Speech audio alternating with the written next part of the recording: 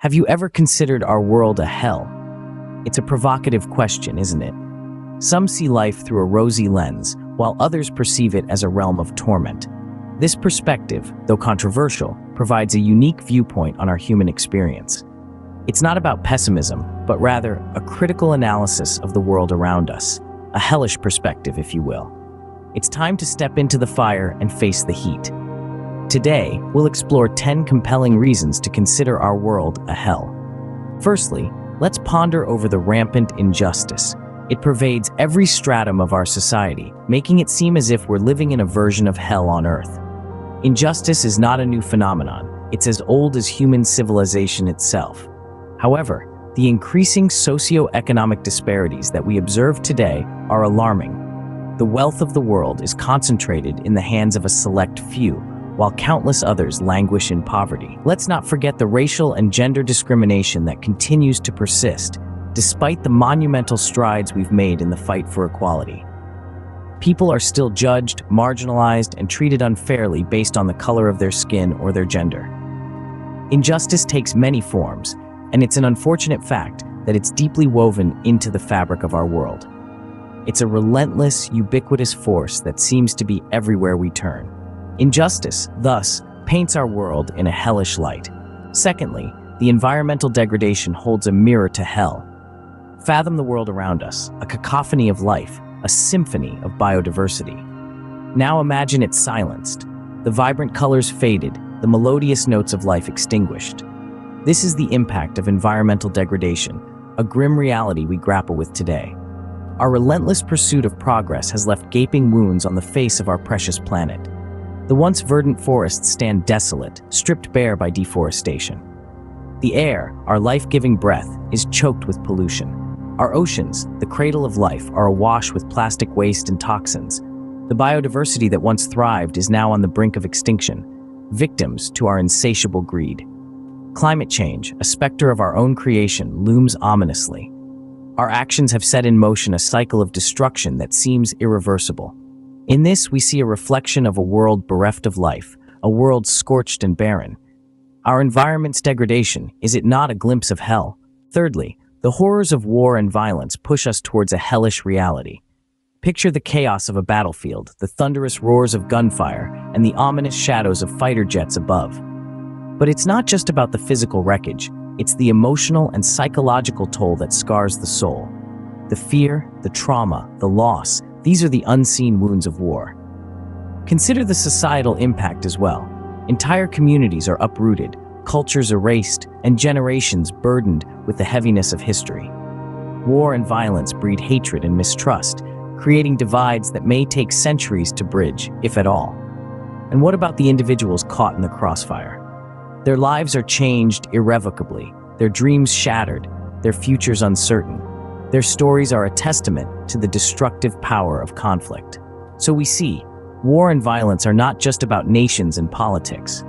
They're about the human cost, the loss of innocence, and the disruption of peace. War and violence, aren't they reminiscent of hell?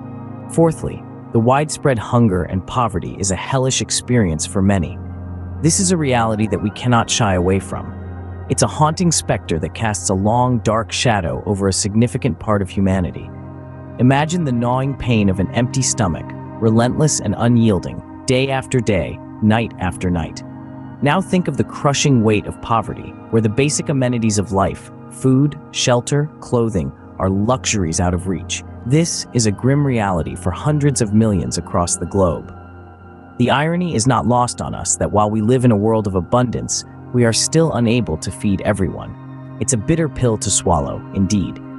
The juxtaposition of opulence and deprivation, of feast and famine, is truly a sobering reminder of the disparities that exist. The existence of hunger and poverty, does it not make our world seem hellish? Fifthly, the prevalence of disease and suffering contributes to our hellish world. From the common cold to life-altering conditions like cancer, diseases are a constant reminder of our vulnerability. They strike indiscriminately, leaving trails of pain and despair. But it's not just physical ailments that plague us. Mental health issues, often overlooked, are just as devastating. Depression, anxiety, and other disorders can trap individuals in their own minds, creating personal hells that are often invisible to others. Moreover, the suffering caused by disease extends beyond the individual. Families are torn apart, dreams are shattered, and even societies can be destabilized. The COVID-19 pandemic, for instance, has vividly demonstrated how a single disease can disrupt the entire world, causing widespread suffering and death. And while medical science makes strides in combating these afflictions, new ones continually emerge, maintaining a cycle of suffering that seems never-ending. Disease and suffering, aren't they elements of a hellish existence? Sixthly, corruption fuels the fires of this hellish world. In a world where integrity should be the cornerstone of society, corruption gnaws relentlessly at its very foundations. It's a pervasive force, seeping into every corner of our societies, from the humblest of offices to the loftiest of governments. It's a nefarious cocktail of greed, deceit, and power, breeding inequality and fostering resentment. It's a beast that feeds on the vulnerable, robbing them of opportunities, skewing the playing field, and shielding the guilty. Corruption is the silent enemy, often unseen but deeply felt. It erodes trust, fuels cynicism, and leaves a bitter taste of injustice. It's a symptom of a deeper malaise, a reflection of a world where morals are often sacrificed at the altar of greed. Corruption, is it not a sign of a world gone hellish? Seventhly, ignorance is a hellish chain that binds us. This is not merely about the absence of knowledge, but also about the deliberate refusal to understand. It's a kind of mental inertia that holds us back from evolving, from empathizing, and from making informed decisions. Just think about it. How often do we turn a blind eye to the plight of others because it's more comfortable to remain in the dark?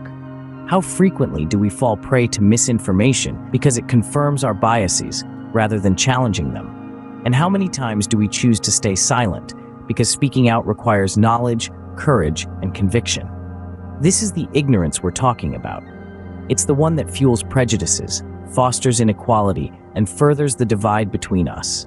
It's the ignorance that makes us accept the world as it is, rather than as it could be. Ignorance, does it not make our world seem more like hell? Eighthly, the prevalence of fear and anxiety adds to our world's hellish nature. Unseen yet omnipresent, these twin demons of the mind can cripple not just individuals, but entire societies. Fear, a primal instinct, has been weaponized in our modern world, often used to manipulate and control, creating a culture of paranoia and distrust. Anxiety, on the other hand, a chronic apprehension of what's to come, keeps us on edge, robbing us of the joy in the present moment. These two, fear and anxiety, they dance together in a melancholic ballet, painting our world in shades of trepidation and dread. They stunt our growth, hinder our progress, and prevent us from living authentically. They create a pervasive sense of insecurity, leading to division, conflict, and a loss of shared humanity. We live in a world where fear and anxiety are normalized, even capitalized upon, and we are left grappling with their profound psychological impacts. Fear and anxiety, are they not hellish experiences? Ninthly, the loss of humanity in many aspects of life makes our world hellish. We see it manifest in a myriad of ways, from the smallest interactions to the grandest schemes. The pursuit of wealth and power often trumps empathy and compassion, creating a chasm between individuals and communities. Consider those who step on others to climb the corporate ladder, or nations that exploit weaker ones for resources, without regard for the human cost. This loss of humanity is also evident in our disregard for the needs of the less fortunate, as we often prioritize our comfort over their survival. The growing trend of isolation and individualism further fuels this loss, as we become more absorbed in our personal worlds, losing touch with the collective human experience. We see a world where kindness, compassion, and altruism are increasingly becoming rarities, replaced by greed, power, and selfishness. Loss of humanity, does it not make our world a hell? Tenthly, the disconnection we experience from each other and nature contributes to our hellish existence. We live in a world where it's easier to connect with someone thousands of miles away than it is to engage with our neighbors. This disconnection isn't just limited to human relationships either. We've lost our connection with nature too, treating it as a resource to be exploited rather than a living entity to be respected. This lack of connection breeds a lack of empathy. We become indifferent to the suffering of others, and this indifference fuels the fires of our hellish world. It's easy to ignore injustice when it doesn't affect us directly. It's easy to turn a blind eye to environmental degradation when we don't feel a personal connection to nature.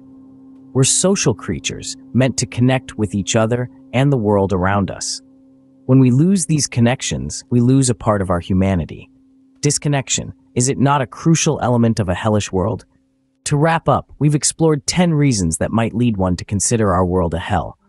We've delved into rampant injustice, environmental degradation, war, violence, hunger, poverty, disease, suffering, corruption, ignorance, fear, anxiety, loss of humanity, and disconnection. These aspects of our existence, though harsh, are real. They challenge us, provoke us, and in their own twisted way, compel us to strive for better. Whether you agree or not, pondering upon these aspects might offer us a unique perspective and perhaps push us towards creating a heaven out of this hell.